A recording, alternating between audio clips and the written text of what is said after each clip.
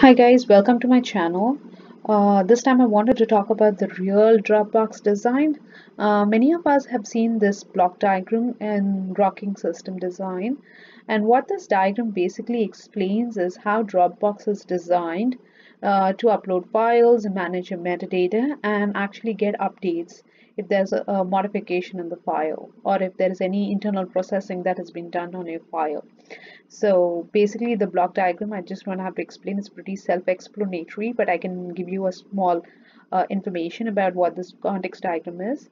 The clients are uploading files using the block service. The block server or the service here is actually taking care of your uploads and downloads.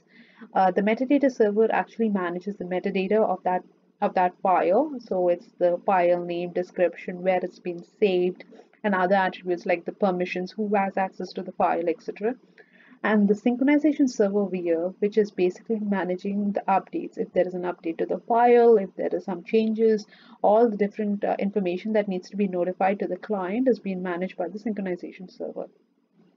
So I don't want to go in detail about what this design is, because if you read the book, you pretty much know what the author is trying to say. But I wanted to go in detail about the Magic Pocket, which the Dropbox has actually built. So I wanted to show you what the real solution is that is out there and which has already been published in their blogs. So this is Magic Pocket. And this is actually on the Dropbox blog, so you can actually go take a look at it. So they have defined an architecture. So this is, sorry, I just want to get into the architecture of Dropbox. Okay, so this is something that they've already defined in Dropbox. So what this basically means is the file has been uploaded through the front end, and the file has been broken up into blocks, and then those are saved into the cells. So this is a very high level diagram of Dropbox. So if you look at it, they actually show you a multi-zone architecture. So obviously we have a multi-zone architecture to prevent from failures, high availability, and also some amount of disaster recovery. So this is their high availability architecture. It's pretty self-explanatory. You can actually read through it. They actually talk about multi-zone architecture with at least 2 zones where it's been replicated, and the redundancy. The third one might be avoiding natural disasters. So now going back into the data model, which is very important. So every file is broken up into blocks as mentioned here. The blocks are 4 megs in size. So here there are 3 blocks because it's not perfect 12 megs. So it's 4 megs and 100 kilobytes. And each block is compressed and encrypted as mentioned over here. And they use the word MP for Magic Pocket because they don't want to keep calling it as Magic Pocket, Magic Pocket. And these blocks, what they mentioned here is grouped into buckets so that it's easier to store the data. So 4 megs is a pretty much very small size to actually manage, so they put them into random buckets. The buckets don't have anything in common. If you put the blocks in a bucket have nothing in common. They just a logical entry to put the blocks in it, and these buckets have been replicated in volume. So that's what this diagram actually talks about. So to identify a block, they have a way to identify a block which has a hash, and the hash will tell you where the block is, and it's actually maintained in the block index. So I will go through that in a second. Yeah, so the hash is where, in which cell is this bucket, is this bucket in the bucket, and the checksum. The checksum is actually to maintain the the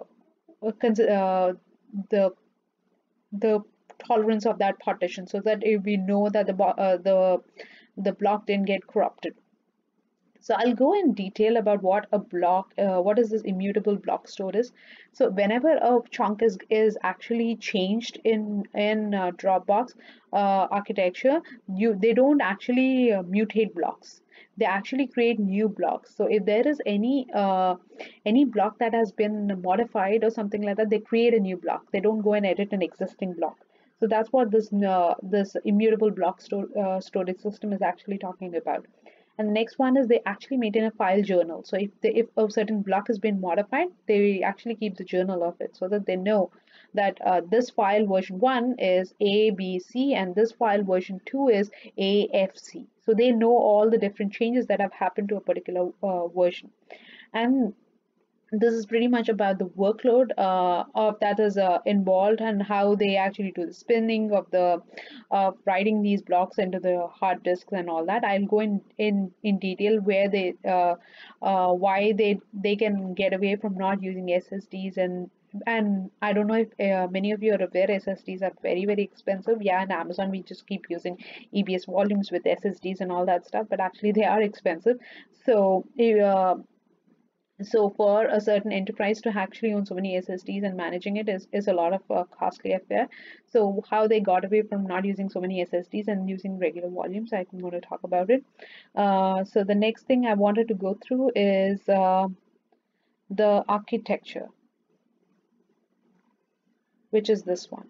So this is actually the front end determines which cell it goes into. So this is a cell, and a cell is like a storage unit. So you can actually go into details about what the cell is. And so this is how a cell looks like. A cell has a master. The master has not a lot of, like, the master is like pretty much a janitor in this system. I'll explain in detail what the master does, but let's look at the volume managers. What the volume managers does is they actually manage these object storage devices, and each object storage device is actually writing to the disk. So you need to know how you're going to write to the disk, and the replication table remembers which volume is in which storage device and how you're actually replicating it. So I think they've actually, yeah, which bucket is in which volume. So the blocks go into a logical bucket, that bucket goes into a volume. So this explains where exactly it's going, and the volume is mapped to the object storage device, and open is if the volume is open for write. They don't open all the volumes for write at the same time. They open it at they actually have very few volumes which are open, and when you want to write, you actually pick an open volume and you write to it. And type is basically to know the encoding on it. So they use eraser codes. Eraser codes are a mechanism for data protection. So if they want to know what type of encoding is there in that volume, so that's the type. And the generation is their own consistency model, which consistency attribute, which I don't think we need to get into that level of detail. So this is pretty much how they write to their volume. So they pretty much remember which volumes are open, and then which object storage device is open, and then they start writing to that volume. And that's actually maintained in the replication table. So we've written a lot of buckets, and the buckets get written to volumes, and this is pretty much the storage cell. So now we go back one step above the storage cell, which is the block index. So blocks, as I've explained, multiple blocks make a file. So this block index is basically remembers which cell my file is in, and if you go back, which cell my file is in, and which bucket. So inside the cell there is a bucket, so you remember the cell and the bucket, and this metadata holds all the blocks. So the metadata holds all the block mappings, and the block mappings go back to cells, buckets, and volumes. So this is pretty much how they've done their architecture. This is a very high level. I can go into details about each part of it with puts and gets, which I'm going to do in my next video. Thanks for listening. Thank you. Bye-bye.